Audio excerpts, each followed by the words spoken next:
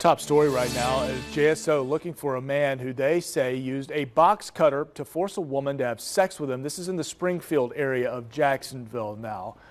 First Coast News' Lindsay Boach, live from the Jacksonville Sheriff's Office. There is a very detailed description, at least, of who exactly they're looking for this morning. That sketch, very detailed. Lindsay. Yeah, good morning, Lewis. And they're hoping that that sketch will help somebody maybe notice who he was. Maybe they saw him and bring him here, arrest him and bring him here to the jail, investigate this situation a little bit more. So what happened was early Tuesday morning, a woman said that this suspect wielded a box cutter, and this was in the Springfield area near 8th Street between Boulevard and Laura.